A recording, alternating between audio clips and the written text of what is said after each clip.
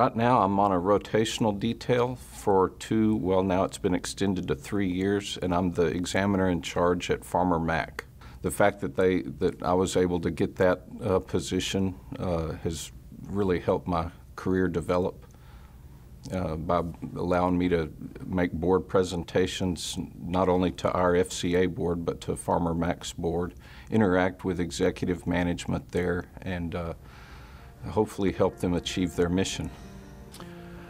Well, no 2 days are the same, that's for sure.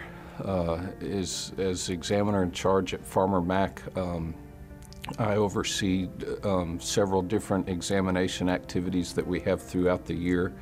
Since capital markets is my background, that's my primary focus. I worked 10 years at FDIC. I was a capital market specialist there, and then 10 years at FHFA, and I was what they call a market risk examiner, which is basically the same thing as a capital market specialist. Every year I go attend the FFIEC Capital Market Specialist Conference, which keeps us up to date on recent developments in that area.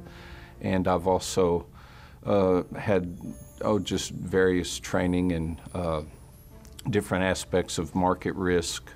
Last year I went to a GARP conference, Global Association of Risk Professionals in New York City.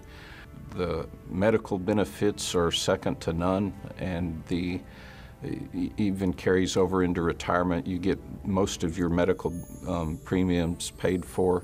You know, the salaries are competitive.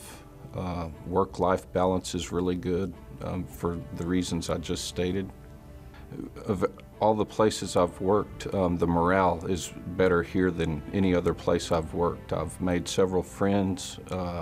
People get along here. People are happy to go to work, happy to do their jobs, and for the most part get along really well.